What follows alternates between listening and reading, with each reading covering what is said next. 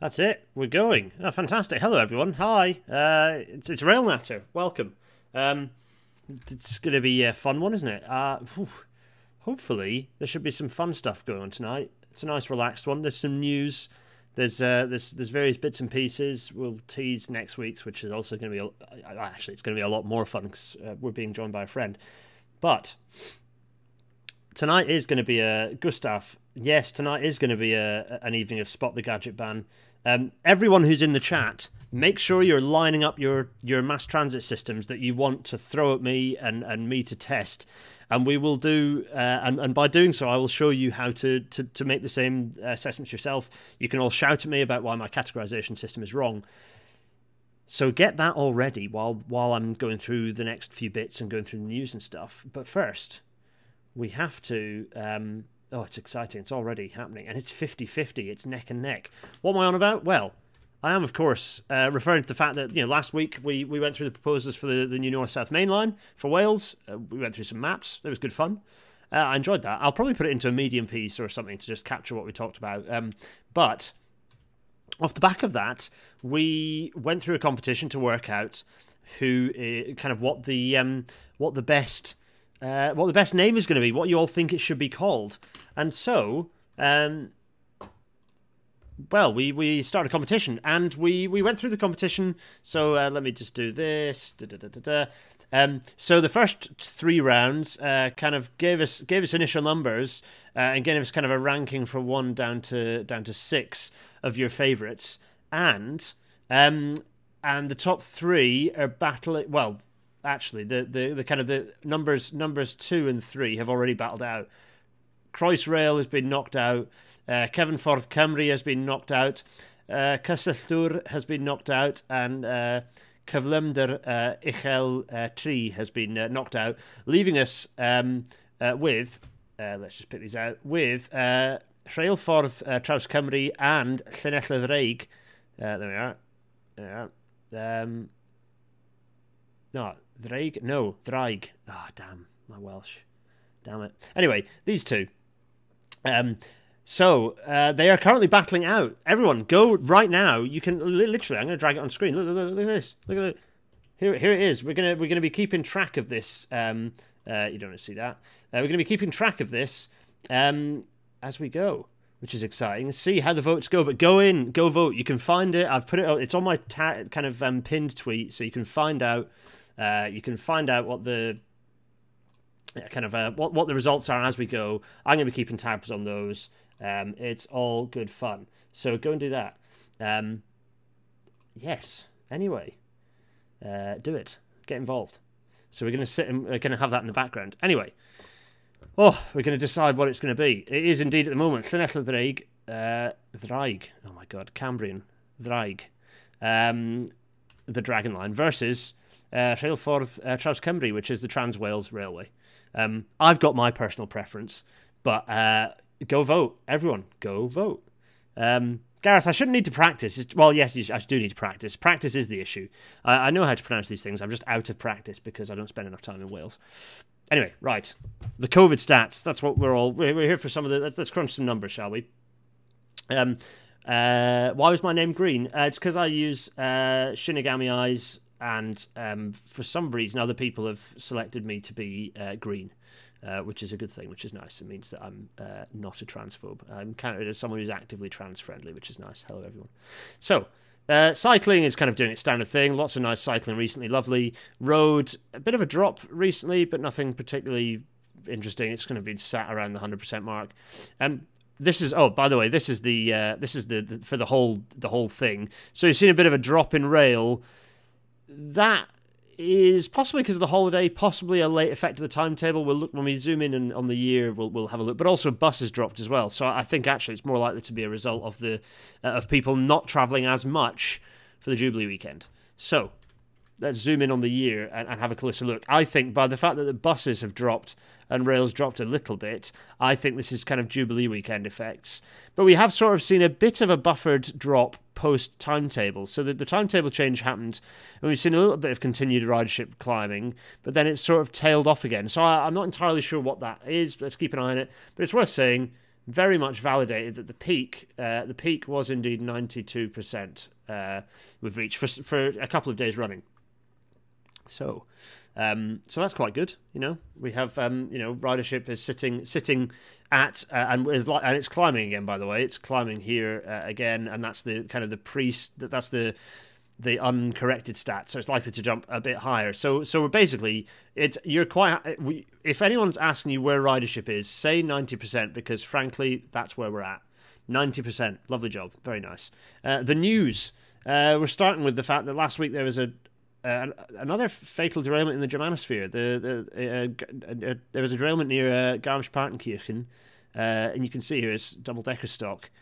Pretty nasty. I don't know what's caused this. Not really in the loop of what's caused this incident. I'm sure, as often happens, lots of people will be in the chat. But not good. But it's worth noticing that all the vehicles, the rolling stock is pretty modern rolling stock, stayed in line, which will have reduced and it's also much more robust as rolling stock. That'll help. But it is also kind of top-heavy double-decker stock. So yeah. I don't know. Check out the crash report when that gets released eventually. So what's next? Big stupid road project was useless. Yeah, funny that. So Hardigan Roundabout is something that's been on the cards for Aberdonians since forever. It's the idea that it needed upgrading somehow, and that magically this would fix it. It's a big roundabout. What they've done is they've left the roundabout there, and they've done another bigger roundabout next to it. So it's kind of like if you've got the A96 coming in here like this, and then there's the A90 comes off like this, and there's a roundabout here. This goes into like Kitty Brewster. This goes to this is to Kitty Brewster. This is to Inverurie. Or Dice. Actually, no, it is Inverurie because Dice is kind of off. Oh, there's like a junction. Actually, this goes off towards Dice that way, doesn't it? And this was the A90 before the Western Peripheral route was built. So this is the way down to let's just say Dundee.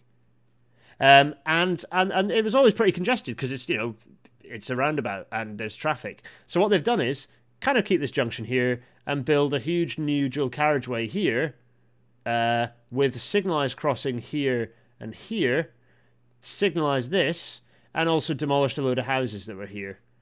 This is absolutely bonkers. What on earth were they doing, thinking this was a good idea? But they've done it. They spent 50 million quid on it. Complete waste of time. And lots of people doing the poll and saying that... And so like quite a few people doing a poll for the Press and Journal, obviously not scientific, but it's interesting that a lot of people, that a Press and Journal is generally going to be a pro-roads reactionary sort of audience, frankly. 1,000 of the 1,200 people who were polled did not believe that this project had made any difference. Transport Scotland are going to start evaluating its impact 1 year from opening to see if it was worth it. Too late, folks. Road expansion doesn't work. It doesn't work. Stop doing it. So yeah, what a complete waste of energy and demolishing a lot of people's houses. And then the houses that are in here, so the houses that actually are in this bit here, are all now locked between two, entirely locked on either side, on every side by a dual carriageway. Just horrible, absolutely horrible. Raphael is helping us here. I said it's top heavy compared to single decker stock, but it's not really top heavy. Sorry, it's a worthy correction. Raphael, double decker stock used on a stopping service line, not an express. Police are still investigating. Special investigation on 3 railway staff for misconduct. Oh crikey. Good grief. Anyway. Hello, 750 volts DC. First time watching one of these live. Hello, 750 volts DC. Hello. Gregor is saying, Hardigan is a complete farce. Inverurie and Dice are same direction on that junction. Oh, yeah, of course they are. All that. It's not, Dice is that way, but because you get up to where the Marshall factory was, right? I did used to live here. This is not to Dice. This is to, what's it? What is it called? Dawn, something, Bridge of Dawn. Bridge of Dawn is this way. Bridge of Dawn is this way. That's it. It's been a while. Wasn't there a gentleman's club here once upon a time? Anyway, I just remember it being a slightly dubious ex-garage for a while. Anyway, paved paradise, put up a parking lot. Well, quite, Tom. Anyway, what else is in the news? Ah, yes, the latest on the rail betrayal. The Goulburn link has gone. Yep, HS2. I can't even process how depressing it is at this point. The hello Jacob. The Goulburn link, which is, so if you can imagine you had HS2. We got HS2 here. It has the bit that then kind of does this weird thing, goes into Manchester, and obviously there's the stupid underground station happening here. There's the airport station here. So this is obviously is stupid. This is actually good because it's a useful parkway. Ignore the fact that it's next to the airport. It's also a very useful parkway for a lot of people kind of coming in from all manner of places on that side of Manchester. So that's good. And then down here you had Crewe. The Goulburn link was the bit that would, if you've got the old West Coast main line doing its thing along here, this is where it then joined and then continued onwards up to Scotland. And what they've done is get rid of this bit, which now means that basically, actually, the West Coast main, if this is Crewe, then the West Coast main line kind of does this, doesn't it? Ignore that. That means that the high-speed 2 trains going to Scotland are now going to have to do this and stay on the existing railway to go north. Which, oh, what have I done? Go away. Which basically means that rather than 2 services to Scotland, rather than 2 Scotland services, it's actually the Georgian flag because I didn't draw it in blue and I can't be bothered. It's fine. Everyone knows which flag I mean, right? There's just gonna be 1. But that's kind of the least of the issues. The issues is that this area, this bit of railway here. This bit here, including like Warrington and like Wigan is here. But basically all the capacity of trains kind of coming in and going in this way, as well as on the West Coast Main Line itself, well, none of that capacity is now being released. So ignore my red scribbles. Basically, absolute worst of both worlds. Now, there is some other politics going on at this point. Oh, Marley C is asking, or remember to at me in if you've got a question for me, by the way. Marley C is asking, do you think there's any chance that they make a longer link that joins at Preston? So rather than, so if you've got the HS2 bit that does that, the Manchester bit that does that, and then you've got Crewe and then Wigan kind of here. So you've got the West Coast Main Line kind of go, what was it, like this, and then rather than doing this, that it would join in, like basically it'll join further north. I don't think it's happening. Government is basically uninterested in doing anything, so this is just an excuse for them to not do anything. I think they're using the cover of the Union Connectivity Review as an excuse to do nothing. So it's bad news. You know, this government is just a bunch of liars, and they are massively just cutting and cutting and cutting away strategic rail projects. So I don't expect, certainly in the medium term, that they're going to progress with it. Not this government, anyway. Interestingly, yeah, some of you are already pointing out a key fact about this, the timing of this. 30 minutes before the results of the vote of no confidence vote yesterday, or the no confidence vote against Boris, which wasn't yesterday, it was now on, what was it, Monday? Tuesday? Monday? Was it Monday or was it... Anyway, whatever it was, 30 minutes before those results, the government did the scrapping, and yes, funnily enough, Graham Brady, yeah, that's right, dead set against it. If you want to be confirmed, here's Graham Brady, MP. I'm not calling him a sir, he can go to hell. Graham Brady here, writing to the Secretary of State for Transport, requesting the immediate scrapping of the Goulburn Spur. And that was in January 2020. It's his constituency. He's long time been an opponent, a massive opponent of it. And yeah, half an hour before the vote of no confidence, bearing in mind that Graham Brady is the chair of the 1922 committee, so that's the weird Tory sort of vampire group that like are the puppet masters of and get to say what happens in the Conservative Party. Such a shadily named committee, the 1922 committee, just stuck in 1922 like the party. He's chair of that committee, and he was bribed with the cutting of the Goulburn link, you know, the spur before the vote. If you think that Britain's not a corrupt country, everyone, you're not paying close enough attention. This is a broken democracy that we live in right now. Anyway, it's not the end of the pain, I'm afraid, because Charlotte Nichols, I'm sure does lots of good stuff, Labour MP for a bit of Warrington, I can't remember which bit of Warrington, or Warrington North, yeah, that'll do it, is here celebrating the cutting of the Goulburn link, being challenged on it, and then speaking absolute nonsense about about the Goulburn link as if it was not necessary, costs far outweighed any benefits. removing it as a practical solution, not part of the actual line. All this sort of absolute guff that makes no sense. So yeah, not great. Labour, there is a good reason to have whips and to like have a party line on things, and something that's important like this that rallies a lot of NIMBYs and that is being used as a political football. Labour need to tighten ranks, frankly. So yeah, not great, not great at all. Yeah, so that's all been happening. This is Charlotte Nichols, by the way. Charlotte Nichols, Labour MP. So, what else is going on? Strikes, everyone. Absolute solidarity with the RMT about this. I'm just hearing so much nonsense. I'm actually, in theory, and has it actually been confirmed yet? Have I got the email confirming? I haven't yet. Interesting. Hopefully, I'll get an email confirming whether I may or may not be appearing on a certain popular morning television show, actually in the studio tomorrow morning, about talking about this. But I was on BBC York yesterday talking about it. You can go and have a listen to that. It was quite a nice long interview. I had plenty to say. And absolutely pointing out that, yes, I know a lot of the actual union channels are talking about pay specifically, but you've got to bear in mind that they're specifically referring, they're often talking to their members rather than to the public. Maybe they're not very good. They should be doing more public-facing stuff and less stuff about salaries, because this is not just about salaries. Salaries, I think, are quite a lot further down than they, in terms of priorities for a lot of people, than the general malaise, the general attitude towards rail that this government is exhibiting. As I keep saying, it's the three S's. It's cuts to services, cuts to staff, cuts to services, and eventually it'll be cuts to stations. There's the three S's that I'm saying. They're the things that we need to remember that... absolutely the thing that we need to remember about why these strikes are happening. Rail is being slashed up, so absolute solidarity to the RMT.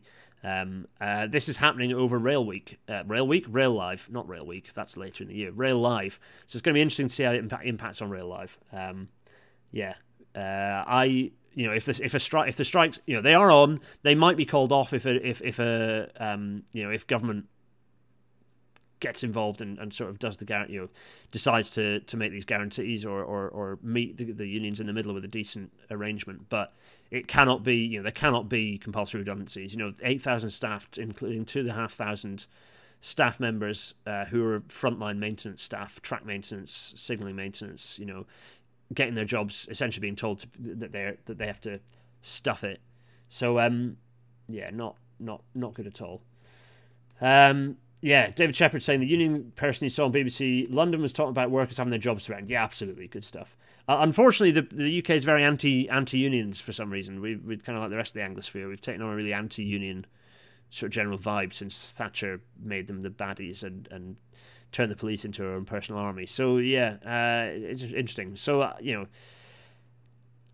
frustrating, but back up solidarity with the unions. If the only way to make the strike not happen is to encourage government to about turn, and they've done so many U-turns, why can't they U-turn on this and stop slashing and burning the rail industry? So, solidarity RMT, and to everyone who's striking. What else? Oh yeah. So Navarra, a lot of time for Navarra. I'm now one of their supporters, which is nice. Go support Navarra media. We need more media like Navarra because they are not paid by big billionaires. They're not owned by big billionaires. They are literally paid by, they exist because of subscribers, people who care about sort of supporting independent journalism. So that is good. But like a lot of sort of progressive sort of policy chat, they were kind of putting these polls up, and to be fair, they were kind of broadly saying what the polls are and commenting on the polls rather than the viability of what's being stated. But they're talking about nationalisation again, and it's just worth for a moment pointing out. There's some chatting. I'll go through the questions in a minute. Actually, I'll go big face before we kick the episode off, and we'll go through some of the news because there's quite a lot of important news this week. So there's two things here. The first is British voters decisively favour public control of the railways according to polling. It's like, yes. The thing is that we very much have public control of the railways right now. That's not really the problem. The problem is that government has tighter control of the railways than it ever had before. That's not a good thing. It's not it's not for democratically elected people to be dealing with deciding whether there should be undersleeper pads or deciding whether a bit of railway should or should not go ahead, really. It should be they should be setting strategic goals, and the rail industry, as the experts, should then progress them. Obviously, if a particular railway is causing harm, then that needs to be democratically challenged through the normal processes. But by and large, the rail industry should be left to achieve the goals that government sets, such as modal shift, such as carbon reduction targets. Actually, what's happening is that government is setting the absolute minutiae of services, minimum and yes, social benefit services need to be set as a bare minimum. But that sort of thing is fairly straightforward. What government is doing is so much more than that, so much more meddling. So this polling is really frustrating because it's like, yes, the public does support this stuff. Yes, the public does support cheaper railways. This is absolutely true. And fine, and it's pointing out support is highest among labour voters, but the railways are essentially de facto nationalised. The private companies, there is not a massive amount. The private companies running, train operating companies are not a massive vacuum for pennies. We don't see money leaching out of the rail industry via the train operating companies. We do see some money leaching out of the industry through the rolling stock operating companies, much more than anyone ever really talks about. If we're talking about private companies, or rather banks, which are kind of not private because they're half owned by the state still at this point. But anyway, lots of banks that own the rolling stock, leasing it at extortionate prices when it should just be owned by the train operators. Yes, that is not ideal, and that is a lot of money that gets leached out, and it gets hidden because it's treated as like operating costs rather than profit. So that is an issue, but even that isn't the main reason for the problems on our railway network. The main problem for the issues on our railway network are structural, they're organisational, and they're primarily down to Treasury. So Treasury stopping ticket reform, Treasury stopping fares from actually being reduced, Treasury stopping and blocking more trains, more infrastructure being built and procured. So Treasury is the big issue, and Treasury's government. So this is an oversimplistic argument, and what it does is, firstly, it stops people discussing what the real problems are. Secondly, it puts a lot of pressure on things going right when nationalisation happens. As Scotland is finding out, it doesn't suddenly get all rosy when you have a nationalised, a state-owned and state-controlled railway. In fact, it gets quite a lot trickier, which is fine. I think it is correct that it is fine. I think it's correct that those challenges surface. It's all, basically, until recently, privatisation was essentially contracting out the blame, as I always say. It was just government paying money to private organisations to take the blame for government's own problems. If that goes away, then government has to take responsibility. But they might take responsibility in a way of stripping it back, which is kind of what's happening now in the kind of the English railway network. So yeah, calls for nationalisation are missing the point. I very strongly support a state-owned, controlled, and managed railway.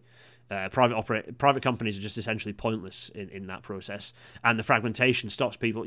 Used to be that I've talked about this before, and you all know this. If you're a cleaner in the rail industry, you could eventually become a driver or a signaller or something, because you could progress. You could be like, oh, actually, you know what? I'm going to go from being a cleaner to being a guard, go from being a guard to a driver. There was an obvious pathway. Now with fragmentation, there isn't. So it's the worst possible thing for skills and for workforce welfare. So just get rid of them. They're pointless. But that doesn't solve a lot of the problems. That just gets rid of a pointless layer of admin. Anyway, enough of that. And to close all of this off, the depressing state of the railways in Britain. There is this gem from Wendy Morton, who was at the World Conference on Railway Research that's happening currently in Birmingham. The Rail Minister, Wendy Morton, told the conference, and I quote, that a green economy with rail at the centre is the government's agenda. It's a great joke. I laughed. I did the cry laughing emoji the whole time whilst reading that tweet over and over and over again. Just excruciating, absolutely excruciating. Because it's just a lie, it's just a barefaced lie. What evidence is there that that's true? None at all. Frustrating as hell. Anyway, so what else is going? Let's see what the chat is. There's so many questions have come through already. Government will pass the buck on to anyone as long as it isn't them, says Gareth Williams. Adam Evans, I assume the price per mile figures are for walk-on tickets and not pre-booked ones. Yeah, it's an interesting point actually. There's some analysis that's been done, and ticket analysis is always dubious. The reality is that subsidy is much, the requirement of, this actually looks favourable compared to a lot of comparisons, to be honest. A lot of other comparisons, I see that the prices are often much higher for UK tickets. The reality is we have a very low subsidy rail network, and and we have a network that has not grown and so can't carry more people. There are a lot of fixed costs. If you have rail infrastructure and you don't invest to get rid of bottlenecks, then you've got a lot of fixed costs on rail infrastructure that can't carry more trains. So if you invest more to improve the infrastructure, you invest more in more trains, then all those fixed costs of maintaining that infrastructure, if you're getting more trains out of it, then you are going to increase your fare box. You're going to increase the revenue, your net revenue at the end of that. So but unfortunately, Treasury don't get that. Do you want me to go big face, Matt? Yeah, maybe I will actually. All right, get my large face up. Hello, everyone. I'm here. So, what else is going on here? One word for Wendy Morton is Portishead. Yeah, too right, Simon Wadsworth. Agreed. Let's see. Lin Man Fu, nationalisation is a terrible word. 1945, Labour manifesto called for socialisation. Public control is the aim, not Whitehall control. Yeah, agreed. Absolutely agree with that. Whitehall control is not really necessarily democratic. So, yeah, not great.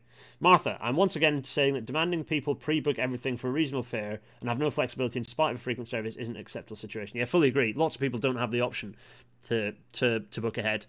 The people who have the luxury of time and being able to plan often aren't the people who can book ahead. So that means they're just basically priced. People who don't have that control are priced off the railway. Yeah, I agree, Martha. I don't like the adenoidal. Oh, but you can go on to this splitmyticket.ru and procure a 16 split ticket, and it will cost you £17.45 instead of £420. Yeah, that's not the point. Most people can't and don't want to do that. Rightly so. And Lin Man Fu is pointing out that the average fares rise or subsidy rises. Yeah, sure. Subsidy needs to rise, basically. But of course, the challenge to get more people onto rail is that we don't have the capacity to do so safely. Anyway, let's trace back up and see what else is going on. What lovely questions have you got all? There's lots of discussion. Navarra are very good. Marvin's pointing out, Navarra are very good, but sometimes join in with the circular firing squad thing. Yeah, that's very true. Everyone should join a union, absolutely correct, yeah. Let's see, what else have we got? Lovely. Whips are anti-democratic. Yeah. That's one for a whole political discussion, isn't it? That's a pub discussion, I think. I know RailNet are supposed to already be a pub discussion, but that's like a double pub discussion. Yes and no. I think there is value for major strategic stuff like that. There is value in there being a party line. I don't think that's like a subject of the heart. For example, I think there should be a party line on things like trans rights. That's not. I don't care what individual personal opinion is. That's a set objective right and wrong thing. There should be a party line on that, and people don't deviate from it. I think there are things where whipping people to fit the party line is the right thing to do. Raphael is just saying, read that regarding the Garmisch-Partenkirchen derailment. Yeah, 5 people have been killed in that. Sorry, yeah, I should have mentioned it. It's really not good. Yes, so what's going on here? Photo and letterheading really ego much. Oh golly. Anyway, right. Okay, let's go down here. So, lots and lots of good discussion. Vergesellschaftung. No, Vergesellschaftung. Is that? I can't say if there's an umlaut there. Is that Schaftung or Schaftung? Anyway, yeah. Thanks, Raphael. That is what it's called in German. Gesellschaft Society. Yeah, Gesellschaft Society. Yeah, that's it. Anyway, right, enough of this. Let's get on with basically the theme of all this is that everything is fine. So what we're going to do is distract ourselves with a silly episode of RailNatter where we do some fun, ridiculous categorising of transport. Come on, let's do it. Enough of this waffle. Let's crack on.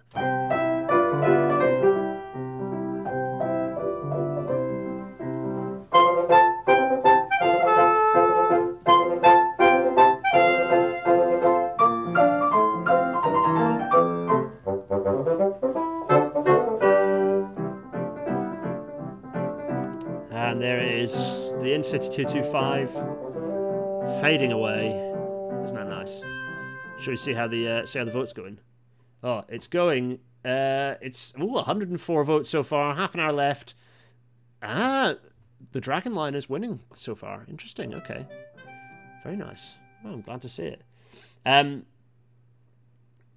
whips, ministers, discussion. There's lots of nice politics discussion happening. Yeah, split ticketing appears a fair bit abroad too. Some far cheaper services splitting at stations in Germany too. Yeah, interesting stuff. So this whole episode harks back to Light Rail is not a metro, which was episode 21. Bloody Nora, nearly 100 episodes ago. Crikey, Mikey. Let's get my miniaturized face up. Hello, everyone. I'm in the corner. Yes, I've had a haircut. I had my haircut at like a hipster hair place rather than my normal sort of just normal haircutting place.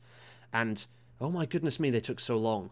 Just like changing between different devices and coming back and just snipping like a millimeter off and then changing to another device and then wibbling it and brushing it and doing some more stuff and snipping it. Also, they chopped my sideburns off without asking, which was very rude. They nearly went for the mustache. Wasn't happy about that. Leave the mustache alone. And also kept like trying to style it, and then without asking me, they sprayed some stuff in it, which made it really sticky and horrible. Sorry, I'll be going back to the cutting station in York. The lovely people at the cutting station in York who cut my hair and do a wonderful job of it. And basically they follow my instruction, which is make it like a Lego man from the 1990s. Anyway, right, Light Rail is not a metro and other gripes. That was the episode, and in that we were kind of discussing why am I angry about things being called metros that aren't? And oh yeah, wait. The reason for that is because it gives an excuse. It means people can say that they're doing. It comes into sort of some of the gadget ban logic of like they can say they're creating a wonderful thing, and actually they're not creating a wonderful thing. They're doing something that's less than a wonderful thing. And might be inappropriate for the capacity. As someone earlier was griping and saying, "Oh, actually, buses are." Some professor of economics at LSE or University of Westminster or whatever it is was saying, "Oh, buses are actually better than rail. They're cheaper and they're easier and they're I don't know what the fuss is about. Trams have a much higher fixed cost and they're no good." It's like, well, firstly, you don't know what the hell you're talking about. Secondly, buses are fantastic. Don't get me wrong. And actually, the calling buses a metro is annoying because it makes out as if buses aren't sexy and cool and fine and good. It's like you don't need to call buses a metro. They're good. Buses are good. Just call them buses. That's great. But this professor was pointing out that tram, and then someone else came in backing them up and saying, I don't know what the fuss is. All the rail-centric people, all railway people, focusing on no. Steel wheels on steel rails are hugely energy efficient compared to rubber tires, and when and at lower levels of need of capacity, that's not such an issue because if you've got a smaller vehicle, the offset in energy efficiency comes from the fact that you don't need to build any fixed infrastructure because it's running off into a village to serve a village of 350 people. Fine. When you're running a bus, an intensive bus service in, say, I don't know, central Manchester, or I don't know, all of Leeds, or so many places in the UK that have intensive bus services that actually do damage to roads, that are carrying 2, 3, 4, 5,000 passengers per hour per direction at peak. Those cause damage to roads, because of the impact of the lack of energy efficiency of the undesigned system. A rubber tired system, like a bus versus a tram, buses are about 15% as energy efficient per passenger. So you're having to burn 85% more. No, that's not how the maths works. But basically, you're having to burn a substantial amount more energy to move a passenger around using a bus than you do a tram. And that, as I say, that's offset fine by the lack of heavy infrastructure at fringes. But in heavy infrastructure cores, for example, someone sent me the Brisbane inverted commas metro earlier, which we'll use as the first example on this because I think it'll be fun to show you how this works. The Brisbane Metro, as it's called, it is not that there's no it's tire on tarmac, so it's a bus, folks. It's got 3,000, but it is carrying 3,000 to 4,000 passengers per hour, which is about as much as Metrolink does, which you can see in the picture here. Do a tram, do a tram. Because the energy efficiency is worth it very quickly once you get up to those sorts of levels, and the damage that you'll do to the roads, the extra resurfacing or strengthening you have to do, just build a tram. Anyway, so that's why it's really important to just actually have a yeah, exactly. Roads aren't fixed costs. Sarcasm, says Adam Evans. Yeah, exactly. Guided busway, Cambridgeshire Council's guided busway was stupid. It should have been at least a tram, if not. Basically, they should have used Metrolink's technology. They should have kept the railway there and kind of put tram train on it. But anyway, that's for another story. So in that episode, we kind of went through and listed off a load of things, and these were kind of some of those categories I used in that episode. And actually, I don't agree with almost any of these anymore. So here are some people movers. We'll define what I think these actually count as soon. So there's whatever they are. There's a people mover, lovely. There's some trams, lovely. Trams are great. Light rail doesn't exist, not a thing. So this categorization that I created in that episode, we're putting a line through it. Medium capacity systems, light rapid transit, meaningless, very confusing. I'm never calling anything this again. Rapid transit, again, meaningless, pointless designation that doesn't mean anything to anyone. Metro rail, ditto, doesn't make any sense. Commuter rail, what is the difference between that and that? It's nothing, it's just a word. The theme of all of this, the key thing for all of this is capacity, capacity, capacity. Forget what the system, you have to think, people will say, oh, you're just being too technology centric. No, that's the opposite of what I'm doing. I'm saying that the technology, you can't do certain things with certain technologies. For example, if you've got a system like the ridiculous, like, New Jersey, like, bus network thing that goes into central Manhattan, that goes through the tunnel, that's like so many buses, such a useless system for moving people around. Just absolutely bizarre. The whole commuter bus thing is bonkers. That's not what buses are for, folks. That's a really bad, inefficient way to do anything. So certain types of mode are absolutely relevant and applicable for certain levels of capacity. And so it's all about capacity. Capacity and frequency are ultimately the things that people care about. Capacity really is a measure of both vehicle capacity and service frequency. So for me, it's about system capacity. Capacity. What is that system delivering? If it's a passenger railway, a passenger transport system, it's delivering people, therefore capacity is key. And here is the system. I'm just going to dive straight into it. Here it is. Let's not beat around the bush. This is going to be an episode where we basically have this one slide up, and then all of you tell me kind of systems, and I'll put it on that screen, and we'll Google them, and it'll allow us to look at, guess some capacities. I'll do some sums. It's going to be a fun interactive episode. So this is the system. This is the urban transport system sorter, the not a metro sorter. And so basically what we're doing is you start here, trace in, and immediately I'm asking the capacity question. Does it carry more than 10,000 passengers per hour per direction? If the answer is yes, then okay, great. Ask the next question. Does it carry more than 20,000 passengers per hour per direction? Now these numbers really are, so above or below 10,000 is what I would call, below 10,000 is not hugely intensive, above 10,000 is reasonably intensive. Above 20,000 is intensive. That's an intensive system. So as you continue down, yes, and if you keep saying yes, so it's steel wheels, steel rails, yes. It doesn't have any on-street running, no, good. Does it have dedicated tracks? Yes. Well, it's a metro. Hooray, it's a metro. And to be honest, even if it's less than 20,000, no, it's not, it's less than 20,000, but it does have steel on steel, no on-street running, dedicated tracks, it's a metro again. So that's the way this works. You follow through the system. You're still thinking that Hyperloop is a bus. Yeah, I think Hyperloop is a bus. Hyperloop is a bus. Folks, Hyperloop is a bus. So yeah, we're going to go through and going to go through some various systems. Yeah, everyone, go and find systems to try and break this. That's part of the fun, right? Xander is asking the question, where do we put... Well, I'll tell you what, let's it's categorization time. Let's do this thing. Hooray! But first, we're going to just quickly... How are these doing? I'm going to just F5 this to see. Let's just give it a quick refresh. How are we doing? 67. Yeah, 19 minutes left, folks. Get your votes in. Get your votes in. Anyway, right. So categorization time. Let's do this thing. So let's start with the Brisbane Metro. So I'm going to do this. I'm going to go Brisbane Metro. There we go. Going to go in here. Going to get the Wikipedia page up. So what I should have done is, there we are. F11. So here's the Wikipedia page for the Brisbane Metro, and I'm just going to use this to show. So you can pick all your various systems. So we've got here. So we've got the sort of information you need. You need a frequency and a vehicle capacity. So this is saying 170 vehicles, 170 passengers per vehicle, and it's saying here there's a thing here saying 3-minute headway. So what does that mean? Well, it means, let me get calc up. Let's get the old calculator up, shall we? Let's drag it over here. There we are. So what was that? That was 60 divided by 3 is equal to 20, and we're going to multiply that by 170, and that gives 3,400, which is our passengers per hour per direction. Great. That's the number that we need to answer the first question. So the Brisbane Metro, folks. So we're going to say, what colour are we going to? Are we going to do multiple colours? Let's sort of.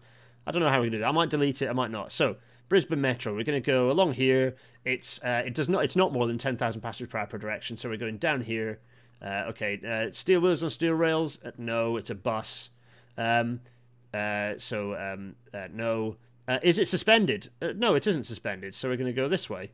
Does it have more than 10 people per vehicle? Yeah, it does. Okay, so it's a bus, which is fine. It's a bus. Just call it a bus. That's fine. Buses are great. Here it is. This is what it's going to look like. It's a bus. Yeah, it's a bus. Whatever. What have I done here? I broke it. Anyway, let's close that. Well, right. So lots of people have hit us up. Rubber-tired lines of the Paris Metro. So let's do this thing. So Paris Metro Line 1. Actually, Xander, I didn't actually answer your question, did I? Deirdre's getting very excited and sharing dragons, which I'm quite pleased about. Am I talking about... Oh, Deirdre's actually asked a question. Are you talking about a system or a particular transport corridor? I'm talking about a system. So this is a system. This is a means of categorising systems. So, let's see. Does it have headways on here? One thing to do is do TPH as a search. No. Headway. No.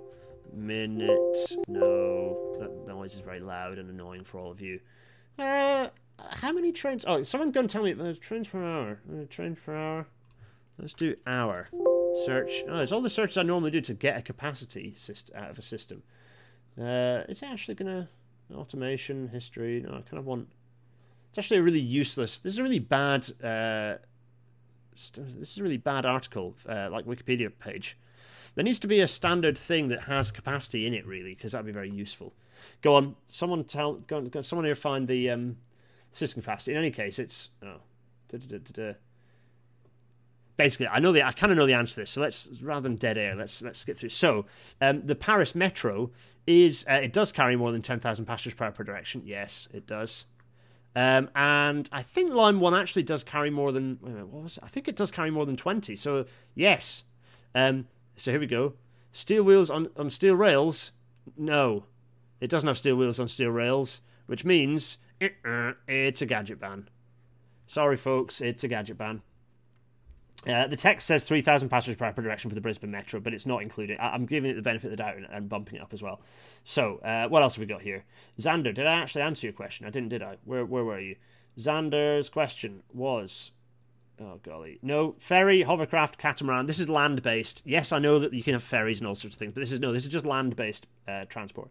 Right, Xander asked, where do we put tram systems that are half dedicated tracks and half on street? Well, they're on street then, aren't they? Is my answer to that. So if you're doing it by segment, it's on street. So I do it by line. So if that line has some street running, then it has street running. Right, where are we? Let's go down here. Next, Rubber-tired lines, Paris Metro. Done that. That was Mike Waldridge. Thanks, Mike. Pineapple Man 3. Japan's new maglev thing. Oh, Churo Shinkansen. Churo Shinkansen. Let's start. Churo Shinkansen. It does carry just more than 10,000 people. Yes, good. So we're going this way. It does not carry more than 20,000 people. Fine. Does it have steel wheels on steel rails? No, it doesn't. So it's a gadget ban. There you are. You kind of expected it. Right, what's the next one? A system that I think breaks it in my Twitter DMs, says Michael C. Okay, well, let's do that. Let's see. Where is it? That thing. I'm actually going to do a measure of that thing. It's the stupid gyroscopic Daharinsat thing. What is the Daharinsat gyro? Daharinsat. What is it? What is it? Insat. What is it? Gyroscope thing. Where was it? Oh, that's not worked. What is it? Oh, anyway, where is that? Gyroscope transport system. Let's see the pictures. There we go. Daharinsat gyroscopic transport system. It's nonsense. Total nonsense. It's this thing. It's this thing here. This thing here, which is just made up, it's just total rubbish. You can see it here. It's just nonsense. This presumably will travel. So let's go. You think it breaks it though? So let's see. It will not carry more than 10,000 passengers per hour per direction. I think it does have. It's gyroscopic, so it doesn't travel on steel wheels. And I used to have guideway, but I've changed it, so it's just suspended. It's not suspended, no. Does it carry more than 10 people per thing? Yes, so it's a bus. Those are buses, folks. They're just buses. That was fun. Matt Reed thinks this is too complicated compared to the bus ride. It's not too complicated. Once you start working it, it's very straightforward. Let's see. Nathan L's asking about dial-a-ride. Oh, golly. Dial-a-ride, well, it depends on the system, doesn't it? For the most part, dial-a-ride doesn't have more than 10,000 passengers per hour direction. It doesn't use steel on steel. It's not suspended. It does carry 10 plus people per vehicle, so it's a bus. They're buses. That's an easy one. Sheffield Supertram. Ah, yeah, good point. Right, I think I've got... Now, I'm going to have to quickly go in here. I think I've got an actual spreadsheet that allows me to look at some data like that. So if I go in here, we are urban transit data. Let's have a look. So I think I've got some data about... So Sheffield Supertram, currently its best passengers per hour per direction is about 4,020. Okay, so does that match everyone's understandings? Hopefully it does. So if we go for... By the way, feel free to look up the passenger per hour per direction numbers with your thing as well. So Sheffield Supertram, it's not more than... oh, yeah. Oh, no, that's fine. It's not more than 10,000 passenger per hour per direction. It does have steel on steel rails, yes. It does have on-street running, yes. So it's a tram. It's a tram. That's fine.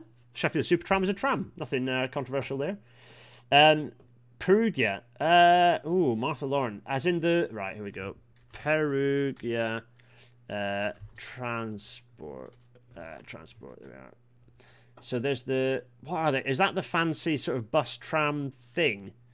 What is that? What is... I know what you mean. It's like a sort of a half... Where is it? Go. I'm trying to find a picture of it. Let me see. Let me find out. Oh. Mini Metro. The Perugia Mini Metro. Yeah, that's it. What is the Perugia Mini Metro? We're doing it. Oh, in fact, you know what? I had a window, didn't I, for that? So you can look at it. Where is it? Here we go. Perugia Mini Metro. Let's see if this works. Mini Metro. Right. Is this the right one? Oh, yeah, that's it. Automated people mover. This is immediately giving me like gadget band sort of shivers. So I'm thinking there's a decent chance that it's not going to do well. But let's have a look. So it's carrying 20,000 passengers per day. That's no use. So let's see. What's its headway? We need its headway here. It says 8,000 passengers per hour, but it doesn't say whether that's per direction or not. So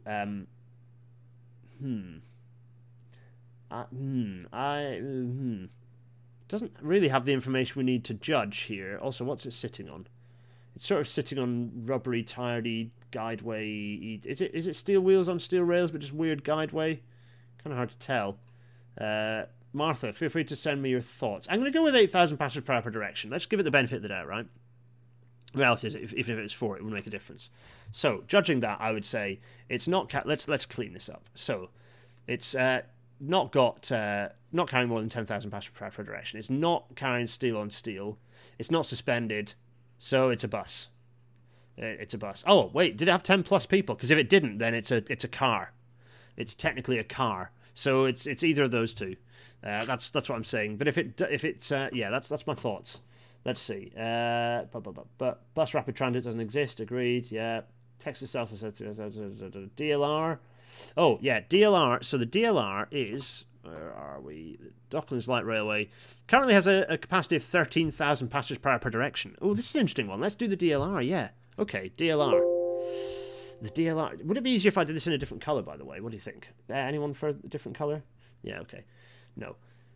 So, DLR. Let's start here. It does carry more than 10,000 passengers per hour per direction. Yeah, it doesn't carry more than 20,000, so no. It does have steel wheels on steel rails. Yes. DLR does not have on-the-street running, does it? No. Does it have dedicated tracks?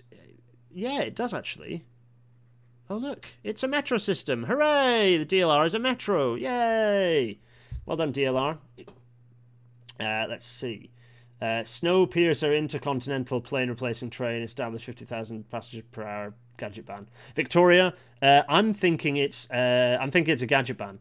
Motorbikes are they don't carry more than 10 people per vehicle, so it's a car. Tram does not have a cape. Ned Carlson, perhaps the real answer is to say if you aren't happy with the result on a given system, it can alternately be turned uncategorizable bullshit. That's true, Ned. You're absolutely right. Yep, very good point. Transatlantic Concorde is not land-based, much as it'd be fun to categorize. The Kai AD says, I think I have a better categorization system, my own subjective reading of vibes. Yep, fair. The Scarborough Cliff Lifts, asks Will. Very good question. They do not carry 10,000 passengers per hour direction, no. They do have steel wheels on steel rails, yes.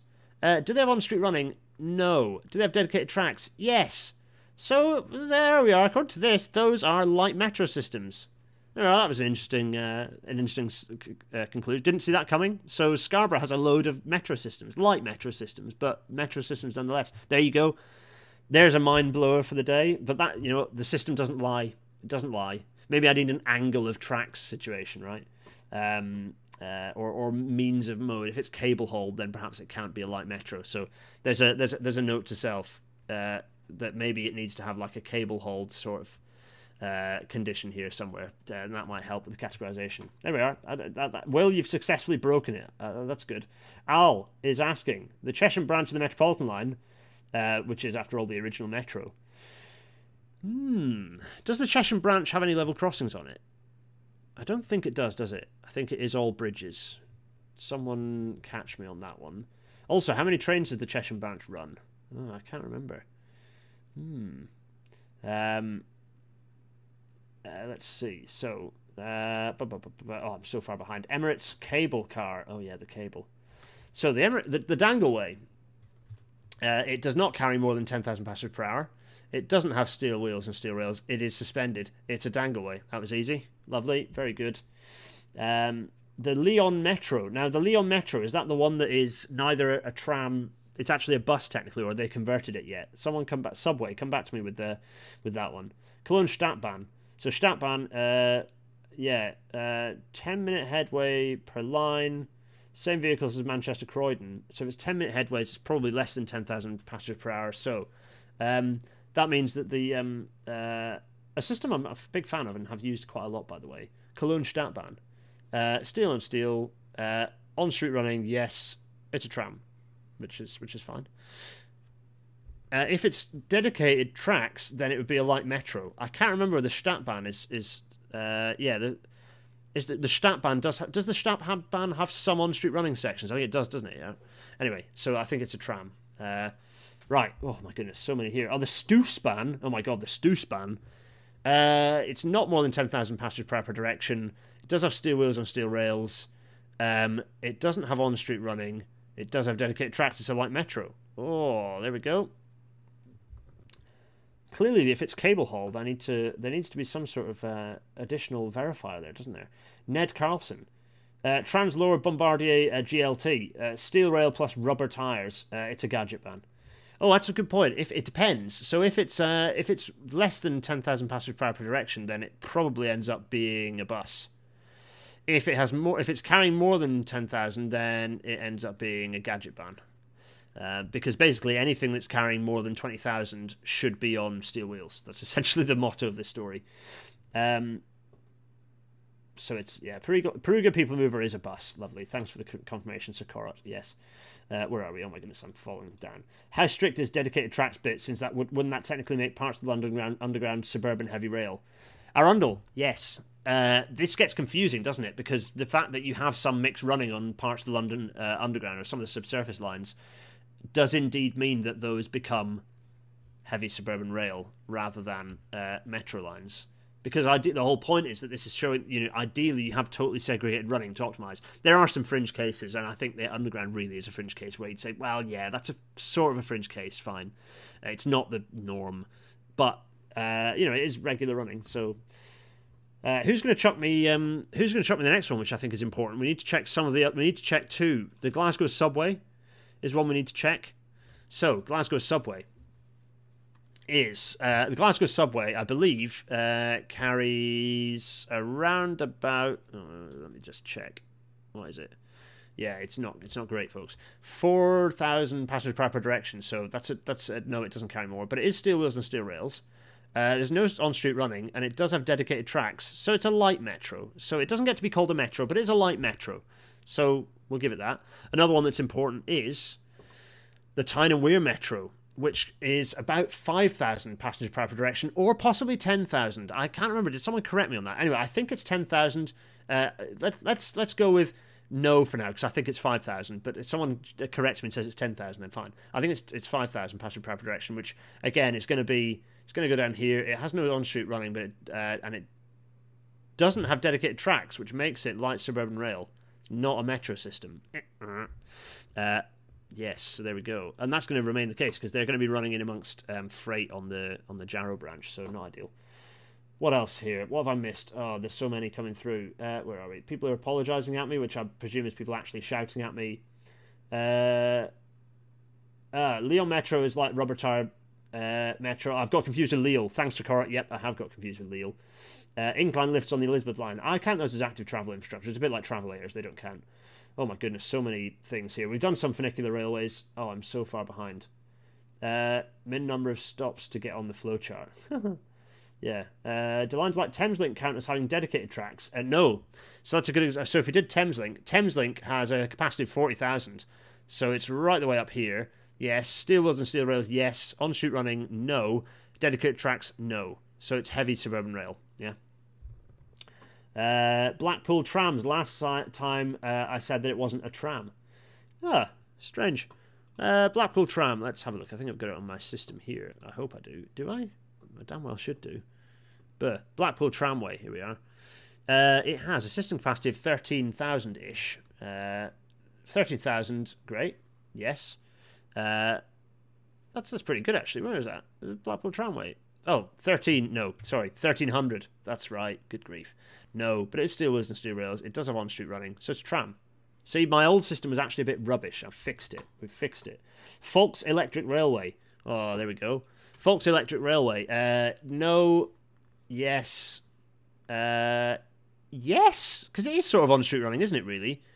Tram. If not, then I'm going to go with light suburban rail because it's not dedicated tracks. I'm pretty sure it's mixing it. And anyone can correct me on that. If it's dedicated tracks, then somehow Folks Electric Railway is becoming a light metro. There we are. That's good fun. You can all, basically, I'll put this image up afterwards, and you can all go in and have fun doing your own categorizations. You can all play with it yourself. Oh, you kind of feel like the less than 10,000 branch should be able to reach gadget ban. I think it's almost more insulting to say, actually, no, it's fine, but it's just a fancy bus or car. I think that's why I've gone with categorising it the way I have. Oh, my goodness. So, right. Oh. We've got 1 minute left. Oh, but I'm not going to tell you the answer. I'm not going to tell you the answer. Just to let you know that your voting time is up. Your voting time is up. Oh my goodness, this escalated quickly. It took up ages of time. Clearly there's more Twitter fun to be had with this. How would I class lines like Croydon Tramlink or Manchester Metrolink? They're a mix of dedicated and on-street running. Well, you go with the less good one. So I would say that both those systems end up being tram systems, don't they? So let's pick one, actually. Let's go with, first of all, Manchester Metrolink, which has it has less than 10,000 passengers per hour capacity. It does have steel wheels and steel rails. It does have some on-street running, so it's a tram. And you're going to find the exact same trajectory for Croydon Tram as well. Let's see. Oh my goodness. So, oh my goodness. San Francisco cable car system. Oh, we've not done any, like, dangleways, have we? Oh, the Stourbridge Shuttle as well. Oh, my goodness, the Stourbridge Shuttle. The Stourbridge Shuttle. So the Stourbridge Shuttle has, it's less than 10,000 passengers per hour per direction. It's steel wheels and steel rails. It doesn't have on-street running. It does have dedicated tracks, though, doesn't it? Or does it? It does run on dedicated tracks, so it's a light metro. Ah, I like this. Light metro. There we go. See, I've been nice. I've given things that weren't previously metros a chance to have the word metro in them. I'm being nice. I'm being friendly. South Shoreline. Okay, let's have a look at the South Shoreline. South Shoreline. There we go. Let's do another one. There we are. Electrically powered interurban. Oh, it's an interurban. Oh my god, look at this. Legendary. It's an interurban. It's one of the last surviving interurban trains in the US. Let's see. 20 trains, eastbound trains operating on the timetable. So, how many... What's the headways? They look like they're like 2 an hour. What's the capacity? Let's see. Oh, there's just no useful information here. How many people fit in these trains? Capacity 93. Are we going with 93 is how many people fit in the train? Looks like a long train to just have 93 people fitting in it, to be honest. This is actually not that easy to do when everyone's there watching. Oh, here we go. So 50... Oh, God. How do I know how many... Oh, someone in the chat... Basically, I'm going to do a guess on what this one is by looking at it. The fact that it's got on-street running is going to define it, and I think it won't... Judging by those frequencies, I'm thinking that this system is not going to carry more than 10,000 passengers per hour per direction. It is steel wheels on steel rails. It has some on-street running. So as an interurban, it's a tram. That's the answer to that one. 93 per carriage, possibly, who knows. It's kind of moot point. It's passengers per hour by line and really by segment of line, but by line really is how you do it. Oh my god! Oh, here we go. Let's do the Bolivian. Let's do just that. Let's go up here and go for the. Let me see. It is the.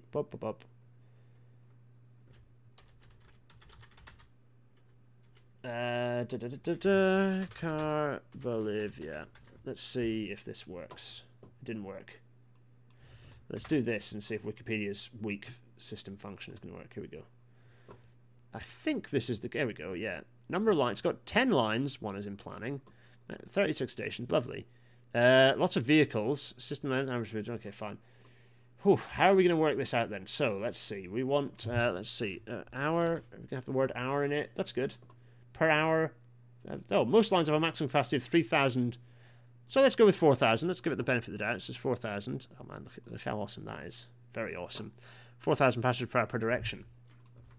So, we have 4,000 passengers per hour per direction. Steel wheels and steel rails, no. Suspended, yes. It's a dangleway. Well, there we go. It kind of answered its question. Heavy tram. People are asking about heavy tram. Heavy tram is a thing. Budapest has a few. You can't call it tram because it's so intensively used. Like it's very intensively used. So I'm calling it its own thing because really it's kind of quite a... Yeah, I'm almost begrudgingly calling it what it is because it has on-street running. I can't think of a better name for it, but I'm just calling it heavy tram because of the number of people moving it, the number of trams and the size of the trams you have to run to get those sorts of capacities, more than 10,000 passengers per hour, requires a pretty meaty system. Oh right, okay. So that's enough of that. The Shanghai maglev is a gadget ban, Tom. I can do that one without looking. The Wuppertal dangleway is a dangleway because it doesn't have more than 10,000 passengers per hour, I don't think. And if it does, then it's either a dangleway or it's a gadget ban, depending on whether it has more or less than 10,000 passengers per hour per direction. Oh, you know what I think though? I think it's time that I brought OBS back up so I work out what the hell's going on. It's time that I then go in here and just sort of go. If it's a metro, great. The whole point of this is if it's a metro, great stuff. If it's not a metro, this can also be great. Double great. You know, public transport is good. Buses are great. Trams are great. Dangleways can be applied, and they're a bit novelty, bit bespoke, bit fiddly. Better to work out a tram. You know, even in the case of the dangleway, I'd almost argue that it's better to just put the tram on a. You know, put the tram up on a bridge that spans the river if you're going to do it that way. But anyway, Wuppertal has steel wheels on steel rails, but it does dangle. It's suspended, which is why I very carefully changed the wording on this. So I know that it gets caught steel wheels and steel rails. So if you want to call it a one of these things, if you really want to call it one of these things, I'm not going to shout and scream at you. But everyone's going, Wuppertal has steel on steel. Even if they're in the wrong place. Yeah. Okay, so it might end up then. It does, fine. It doesn't have on-street running. It does have dedicated tracks, so it's a light metro. So depending on what your definition of suspension is, it's either a dangleway or it's a light metro. Okay, there we go. Yes, Wuppertal is a very unique and special system, I know. And at some point I'll find an excuse to ride on it, because I never have yet. Right, that's there. I'm going to put this here. I'm pinching my nose because I had a sneeze, because the light got in my eyes. Yes, if it's a metro, great. If it's not a metro, that's also great. The key thing is don't let politicians pretend that something is more than it is, because the likelihood is that they are preventing you from getting better public transport. That's the issue here. Oh my goodness. And yeah, I'm gonna share the image out. Do more of these. Just get the image, get it into Paint, and scribble where your public transport system. There's loads of suggestions in the chat that I just can't keep on top of because there's so many, which is great. I love you all. Not a metro, so put in the hashtag. Use the image that I'll post on the Twitters and put in the Discord, and have a play yourself and see what your systems are, and continue to shout at me about why my system is dreadful. It's all part of the fun. I'm gonna go big face actually briefly for a couple of reasons. Firstly, so that I can go in here and check a thing. So obviously I'm going to go in here and check this. Lovely. Yeah, I'm going to do this. Then I'm going to go in here and click this button. Why do I have to do this? Well, I have to do this because I need to check this and this and this and this and that, and also this, and go in here and get that up there. Lovely. That's exciting. Oh, very exciting. Oh, well, I'm looking at the results of the poll, working out what's happening with that. Well, that's very exciting. Very exciting indeed. I'm quite pleased about that. In fact, incredibly pleased about that. I am. Marvelous. That's very okay. Well, right, enough of my waffling. Let's go back to OBS and go back to getting rid of my face. Everyone, you've been great. Any chats? Do it. Change the ordering of questions. Oh, Deirdre, I'll put the image in. Suggest the change of ordering of questions. That might be useful. I defer to your suggestions. Thanks to people saying the tash looks excellent. Thanks, Tom. Much appreciated. Audio only. This I don't know how this worked in audio only, but audio only supporters. The episodes they're almost getting into the drumbeat of me doing the audio episode and a week after the video goes out. Ideally, I'd do it earlier, but it is ending up like that. So long as it's reasonably regular, I hope you don't mind too much. I'm trying to keep it reasonably regular. Anyway, so thanks to everyone listening in audio only form. What else am I going to say? I'm going to say patreon.com/GarethDennis to support this sort of thing happening. Masket.co.uk to buy the merch. PayPal.me/GarethDennis to throw coins at me with vigour and violence. And for more of the chat that's been happening, go to GarethDennis.co.uk/Discord. The Patreon is, do it. Go subscribe. The Patreon support you give is incredibly helpful. Honestly, it really is. It really is. And the other thing to do is we're bumping up in subscribers. We're reaching between 7,000 and 8,000 subscribers. It would be great to hit the 10,000 mark because that means a thing happens. I don't know what the thing is, but I think you start getting elevated into other. Into the algorithm starts chewing you into the system a bit more deeply. They get the tendrils into me and they start extracting my blood more rapidly. So if you aren't a subscriber, please do subscribe. Yes. Lynn Manfu saying the audio episodes are great. Thank you, Lynn. You're in here watching this one live. That's great if you listen to it again. But that's dedication, my friend. That is dedication. Next week we have Big Mood Energy. Alexander Rose is joining us to talk about gadget bands. The good fun of gadget bands. We're going to talk about goofy American gadget bands from the 1970s. We might go a bit beyond that decade. But that's the provisional title. I'm very excited. Do I get a play button if I reach 10,000? I don't think I do. The channel becomes a gadget band at that point. Anyway, I'm distracting myself. Alexander's joining us next week, and I'm very excited for it. It's going to be really good fun. Big Mood Energy. Kind of very much a friend of the Nate Bethea extended universe. So a genuine privilege to have Big Mood Energy joining us to talk about these gadget bands. Alexander, I'm looking forward to it. It's going to be very exciting. So, a drum roll. If I'm going to go back to Big Face, a drum roll, please, everyone, because. Actually, I can just get rid of my face. We have got the results of our vote. The votes are in. Everyone got involved. What is the result, everyone? Who is it? What won it? Well, I'm very pleased to say that the final decider, the round 5 final, Llynedd Ddraig. It did it. Look, I just did it again. It's Ddraig. Oh my goodness, Cam. Ddraig. Llynedd Ddraig is the winner. It's the winner. The Dragon Line. I'm very, very excited about that because that's my favourite of the names that was suggested. I have to be honest. I think that's fun. Lots of drum rolls in the chat. Lovely job. Yeah, 137 votes. Okay, so clearly everyone was preoccupied watching this and not voting, but that's fine. the vote came in at it was a much shorter period, but it came in. It's pretty much exactly 1/3 to Rhail Ffordd Traws Cymru and 2/3 to the Dragon Line. Yeah, I'm quite pleased about that. I think that's awesome. So we now have a name for it. Watch this space. And so there it is, Llanelli y Ddraig. There, looking. Let's do it again. Llanelli y Ddraig. Gareth, correct me, please. 2-1 margin. Yeah, it's not bad. Dragons. I think it's awesome. It looks. Oh, I'm very excited. I think it's a cool name. I think the Dragon Line is a cool name. You can do some fun. Going to do some fun branding. I think with what the line could potentially be. I think it's cool. I think it's a cool name. I'm glad that Dragon Line won. I'm biased, but given that this is the name that my proposals are now going to be, as by democratic-ish vote, I'm quite pleased about that, because I don't think this is the last you're going to see of these proposals, frankly. In any case, everyone. Oh, yeah, we have to build it now. That's the rules. That is the rules. We have to build it. That's just it doesn't. It's them's the rules. Everyone, that's been just been so much fun. That was a fun episode, wasn't it? We distracted ourselves quite substantially. We do need dragon branded rolling stock. Well, that's the thing, because with the white and the red, you could have a dragon coming.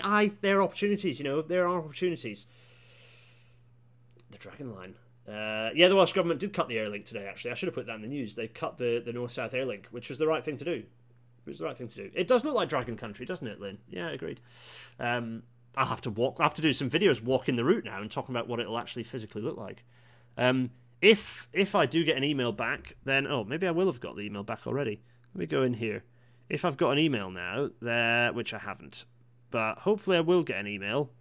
In any case, I might well see you on Good Morning Britain tomorrow, everyone. But you may not. Let's see. I do keep catching myself and correcting my pronunciation, but I wish it was more in my brain. Detour is saying, here be dragons. Yeah, there's all the fun dragon chat. I'm quite pleased about that. Get to do some fun with that. I don't know how I'm gonna continue to work on those plans behind in the background, and harden them up a bit and put some thought into it, and maybe capture it in a Medium post, or possibly even a little actual report. I might even do an Arcadis think piece with it. Who knows? The North Smaug line. Yeah, very good, Tom. Okay, right, enough of me waffling. It's 8:15. Everyone, that's been genuinely cheered me up after a fairly miserable start to the week. So I'm feeling a bit better now. I will see you all. I'll see you all next time. Cheerio, everyone. Cheerio!